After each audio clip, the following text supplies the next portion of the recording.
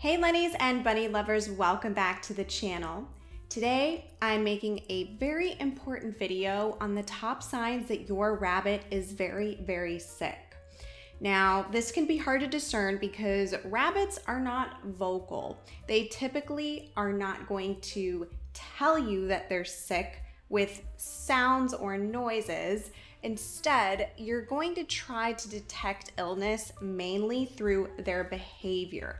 So this is what really separates them from dogs and cats for the most part. Now, I have made a couple videos on signs that your rabbit is dying. I know, morbid, but also very important, and signs that your rabbit needs your help. These are two different videos from the one I'm making today, but I do feel like they complement what I'm gonna be discussing, so I do encourage you to check those out. Without further ado, please subscribe, smash a like button, hit the bell for unlimited bunny content, and let's hop right into this. Please note I am not a vet and I cannot diagnose your rabbit. This video should not be used to formally diagnose your rabbit, but instead used as a helpful guideline. If your rabbit is displaying signs of illness, please seek professional vet care from a rabbit specialist. Okay, so the first sign, and this is one of the most critical signs in my opinion, because everything else I'm going to discuss in this video is going to lead up to this point.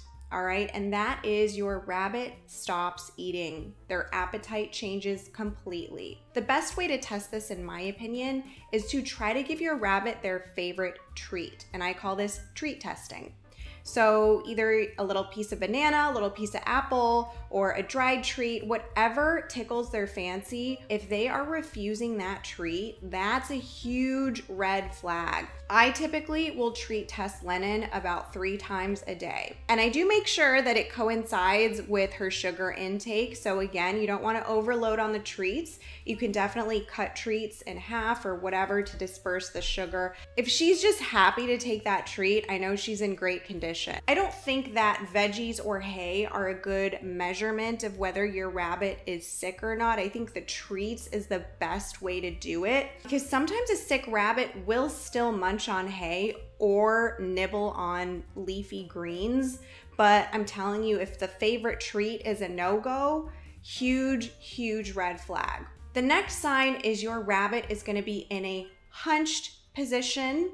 And this is typically if they're going through something like GI stasis, which is one of the most common illnesses that plague the domestic rabbit. And it's basically when your rabbit is having digestive issues. You don't need to fully understand it, but I do encourage you to Google it because it's very serious, and you basically have like a 12-hour window to save your bunny's life. Typically, they're not gonna fully be pressing their stomach on the ground because that's gonna be a little painful for them. They're gonna leave a little space between their stomach and the floor. They might have squinted eyes, they might have their ears pinned back, and they're basically not gonna be moving. And this brings me to my next point, which are behavioral changes. So if you don't know your rabbit that well, I really encourage you to spend a lot of quality time with your bunny so that you can get to know them. Through doing this, you'll be able to detect any abnormalities. So if your rabbit is typically very high energy or very outgoing,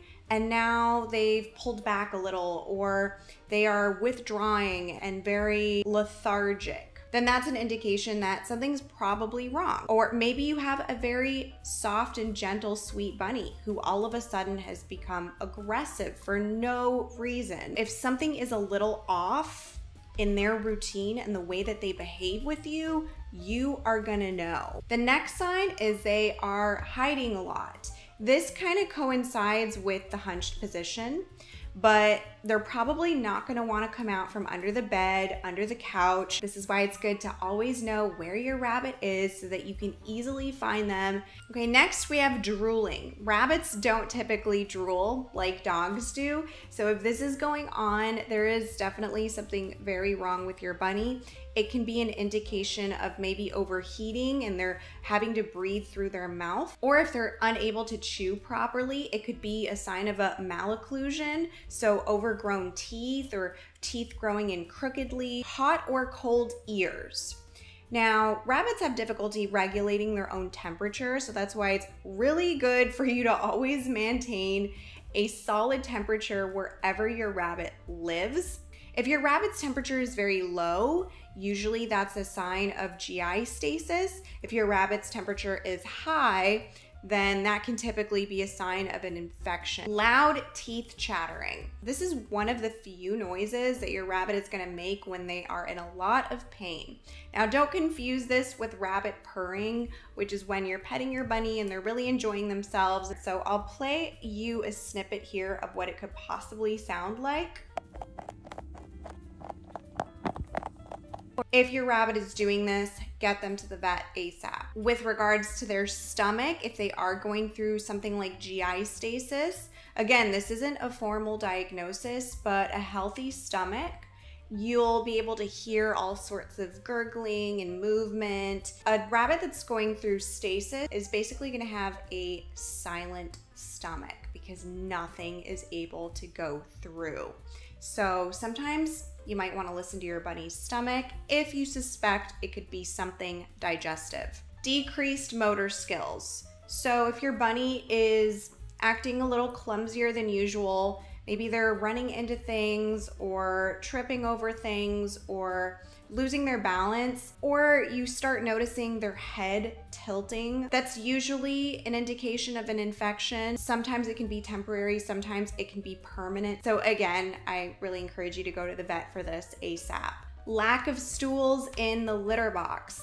Now, this kind of goes hand in hand with not eating, but it is very important that you check your rabbit stools on the daily. Now, in terms of a rabbit's fecal matter, I'm going to show you what healthy rabbit stools look like. They are generally dry, odorless, little pellets. They're going to vary in size depending on the size of your rabbit. So if you have a really big rabbit, their stools are going to be bigger. If you have a tiny rabbit, their stools are going to be smaller. So you should already know the size of your rabbit stools so that you can understand what's normal and what's not. So if your rabbit stools don't look like the gold standard, then something is possibly wrong internally. It also really helps to have some kind of liner underneath in your litter box, whether that is newspaper, a pee pad, a fleece blanket, because you'll be able to also have a record of the color of the urination. So if the color of the urination is looking a little funky, like maybe you find some blood in there or something, then you can take that to the vet with you and say, hey, this is what I saw. Over excessive sniffling, sneezing, and wheezing. Usually this is an indication that there's a respiratory infection going on. So again, if you notice any of that, any snottiness, anything that has to do with the upper respiratory system, get them to a vet.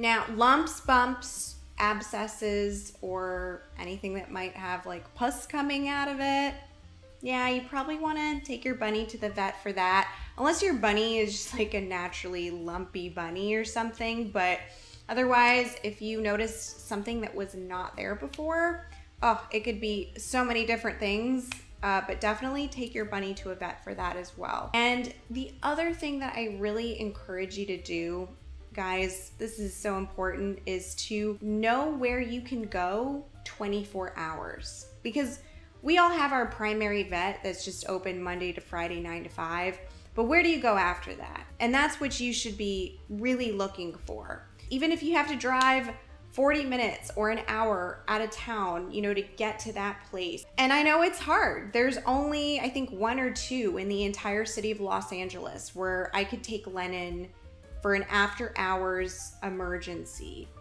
But it's better than not having any at all. And Los Angeles is a major metropolitan city. So I really encourage you to look this up, look into it, and if not, ask your primary vet what they recommend you do in that situation. You can also connect with your local rabbit rescue or humane society or animal shelter, because they have to deal with this on a constant basis. They deal with bunnies all the time. Remember that time is of the essence with your bunnies, you guys. You typically, if your rabbit is starting to display signs of illness, you typically might have a 6 to 12 hour window to get that fixed before it leads to something more serious. I mean, it's literally the craziest chain of events that occur with bunnies that lead to their death ultimately.